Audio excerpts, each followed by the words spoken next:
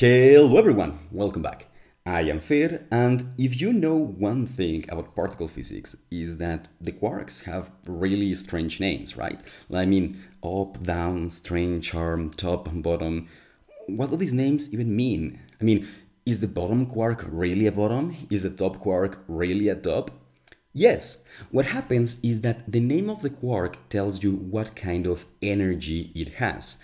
And to understand this, we are going to use an example. Here we have a Feynman diagram that shows you the interaction between a top quark and an anti-top quark. Now, when people hear anti-top, they think bottom, but that's not the case. Anti-top is not bottom, it's an anti-top. You know it when you see it.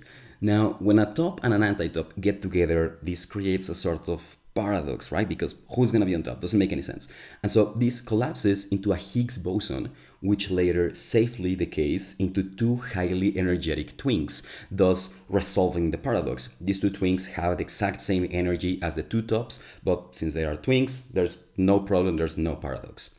And the same happens with all the other quarks. So for example, a top and an anti-top, it's really easy to understand what's going on. So an up quark brings the down quark up, and the down quark brings the up quark down. And in this way, they keep each other in check. So for example, here, this is actually a proton and this is a neutron.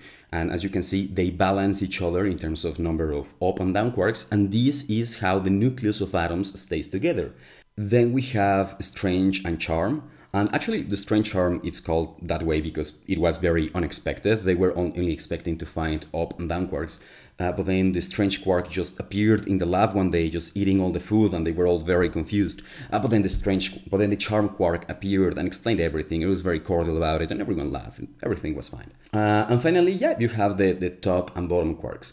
And so, yeah, as you can see, they all have very different kinds of energies, and they all work together to form, well, the entire universe and everything we know. And so, yeah, that's the meaning of the different names of the quarks.